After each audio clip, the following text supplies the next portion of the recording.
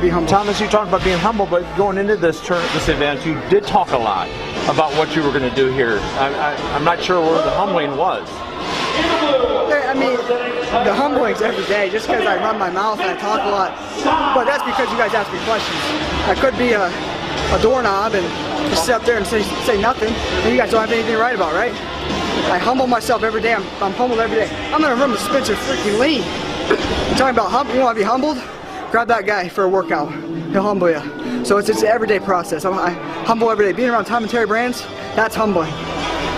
Thomas.